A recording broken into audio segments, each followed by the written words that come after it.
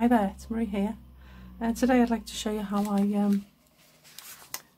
make this like a leather look, kind of a cover for a journal, and I'm making it from this paper bag. This is just a flimsy, like a grocery bag. I think I had tomatoes or something like that in it. And I'm going to treat it and make it into this kind of much tougher and let's say like a leather look piece that I'm going to use as a journal cover. So it's quite simple. Start off with the bag, any size bag that you want really. And what I did was I trimmed off this kind of excess at the top here.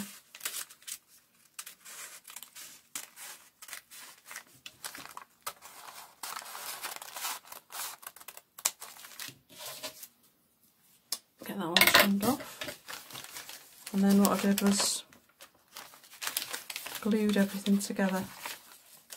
I glued all this in here, glued that down, then I glued these like gusset pieces together, and then I made sure that all these loose bits were glued on. And then before I started the process I made sure all the glue was dry. So I'm going to get it all glued together, get it dried, and then I'll be coming back to show you the process. I'll just tell you a little bit now. I'm going to use this liquid shine shoe polish, and this is a brown. And you can use any colour you want. I just happen to have the brown. So all you need is your paper bag, your liquid polish, and then some PVA glue to seal it. And I just use this, it's like a builder's PVA bond, and I mix it with water, just dilute it with water, about half the amount of water to the amount of glue or something like that, just to thin it down a bit, and just put it in a coffee jar, shake it together and use it just to seal it later. And also if you've got anything like this, I've got this sort of the label in here. All I did with this one was just cover it with a piece of I just covered it with a piece of paper, book paper, sorry. So that's it. So I'm going to get all this prepared, and then we'll come on to the next bit, which is putting on the polish. Okay, so the glue's dried. Got everything nicely glued and it's all dry. Now this bag's been used, so it's quite creased, and I'm going to crease it a little bit more just to give more of the sort of leather effect look. I mean, if you have a bag that hasn't been used and it's not creased, you can just go ahead and use it uncreased, or you can crease up an unused bag. But I'm going to crease it because it was already quite creased anyway. So just some crease in there, and then I'm going to put a layer of the first coat of the liquid shine in the brown.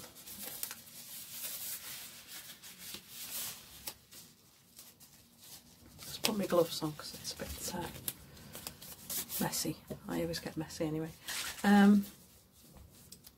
Now I've seen other methods of this, and I've used another method in the past.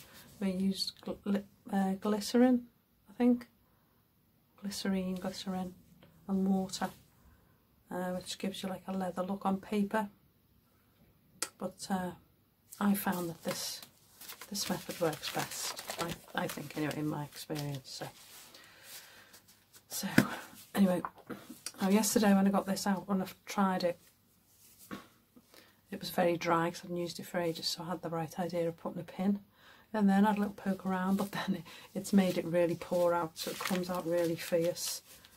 But yeah, so here we go. Just coat one side all over. It doesn't seem to come out as fast today as it did yesterday.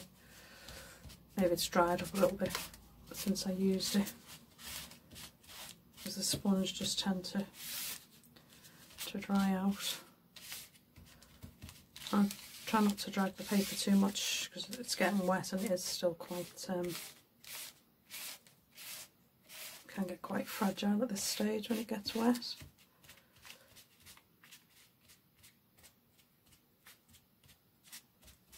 You might see some little bits of like bobbling when the paper's wet, but that's okay. You just got to be fairly gentle with it. Just I find this is quite a good way to apply it, just sort of in lines up and down and across. You could do it in circles, but sometimes that leaves you with a little little bit like a circle kind of design. So there we are, that's one coat. That's nicely covered.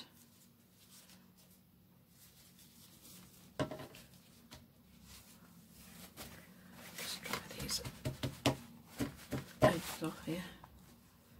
It's drying already then, it's a bit less on there, I'll just put a bit more on. Just want an even colour. Okay, so just dry all this. And then I've got a bit of an excess pooling, so I'm just going to dab it up like that. And then to speed up the process, I'm going to use my heat gun to just dry it a bit. So sorry about the noise.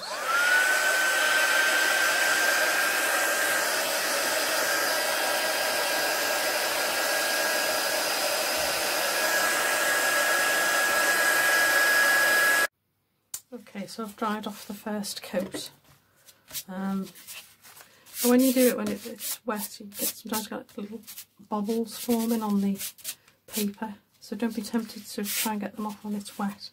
When it's dry, you should just be able to brush them away.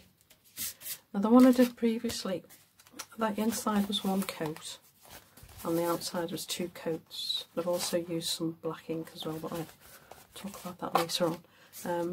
This is coming out a little bit lighter today because I think yesterday my polish was coming out a lot more, so there was a lot more on. But it's a case of building it up, so I think I'm going to leave. I think I'll try two coats back and front again, and then we'll move on to the next stage. So, and each time you put some on, this is still slightly damp. You've just got to be careful, it's a bit damp, you don't rip it. But the more layers you put on, obviously the stronger it'll become, and then when you've got the PVA on, it'll be even stronger.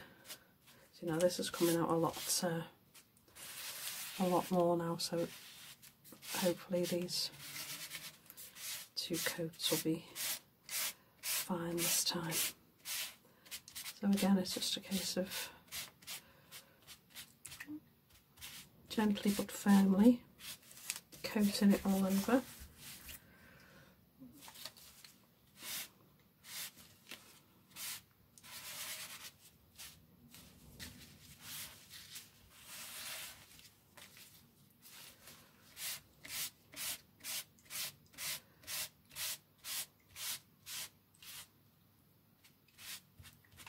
So this will be a lot darker now. So I'm going to, see, I'm really messy. I had to take one glove off because I couldn't work with two gloves on, and then I'm getting it all over my hands. But so I'll dry this off, I'll flip it over, I'll do the other side, and I'll come back with two coats on each, and then we can do the PVA sealing. So we'll be back soon. Okay, I'm back with the dried item.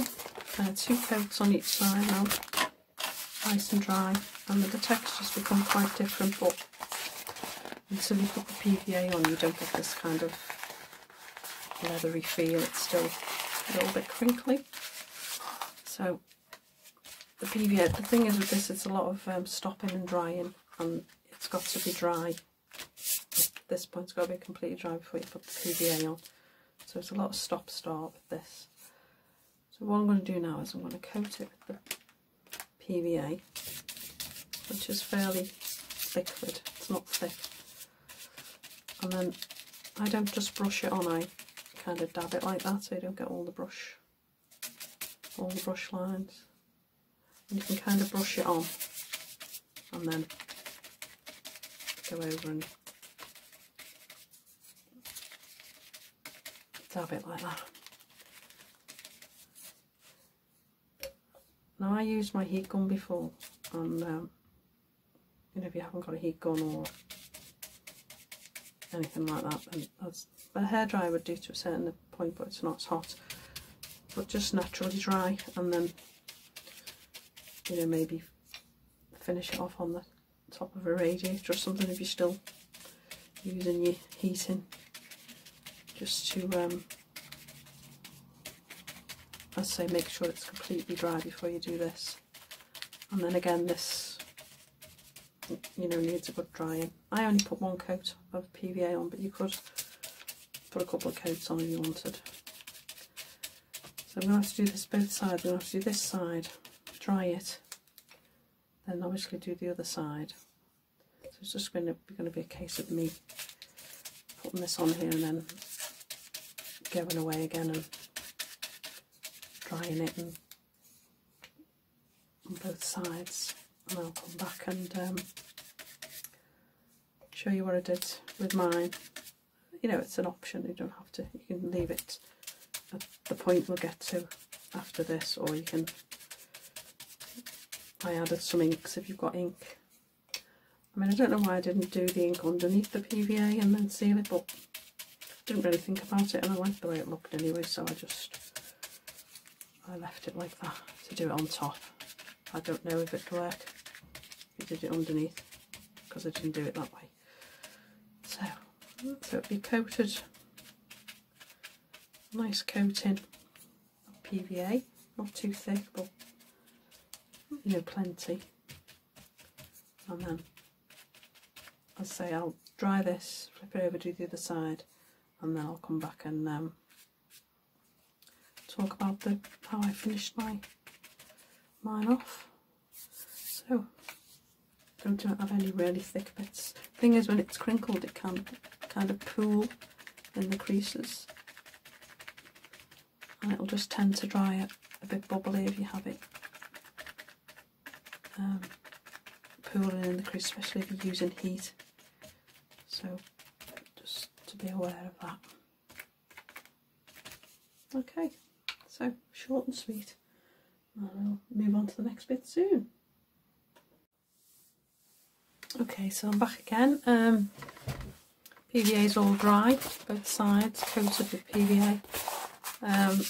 I did it with my heat gun and then I left it for a while. I've gone and done some ironing actually while I was waiting to make sure it's properly dry, so it's not tacky or anything. But what I would advise when you've actually finished is not to leave it closed over for, you know, maybe about 12 hours. Leave it sort of standing up or like that, because it can still be a little bit tacky without you realising. Now, so that's today's piece, and this is the one I did the other day, and it's slightly less shiny. You see the difference between the outside and the inside of that's quite shiny and the outside's dull.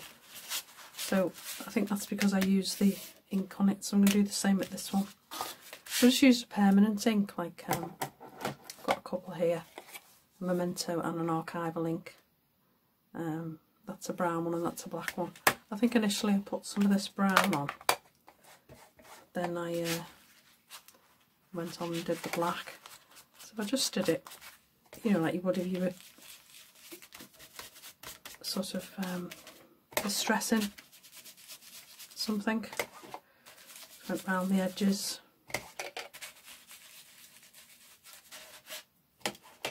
I have got light and dark shades anyway, because it picks up in the folds and the creases. They come out with different colours. So I'll just do that back and front. It's amazing how the texture changes from that crinkly paper to something quite different really.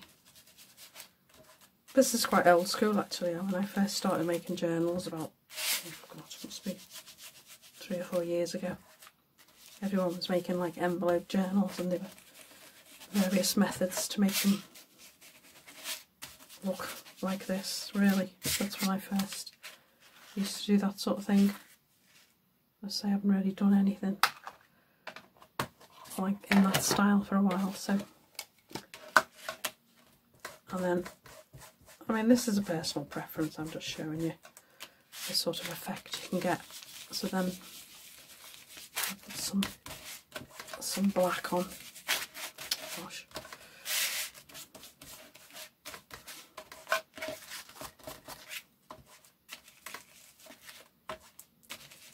I say this is just sort of, as I was changing the colour, I think it does kind of dull it down a bit. I think so. I'm sort of doing the black.